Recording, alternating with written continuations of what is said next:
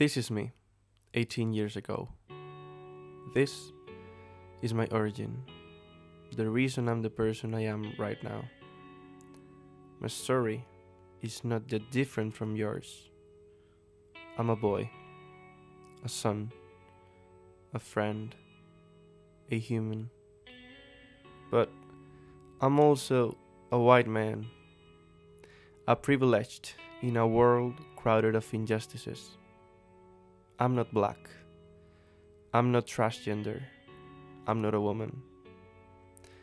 In these pictures, I can see why do I think as I am thinking right now. Why I'm not homophobic, racist, or Islamophobic. I've chosen to think as I think right now. All the footprints that lead me to the answers are written in these pieces of paper.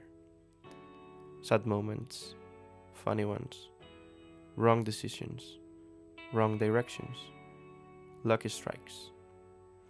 Every single piece of the puzzle is here. You can see it, but I can feel it.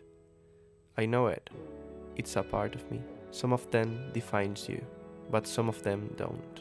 You can change your own puzzle. You can find your own pieces.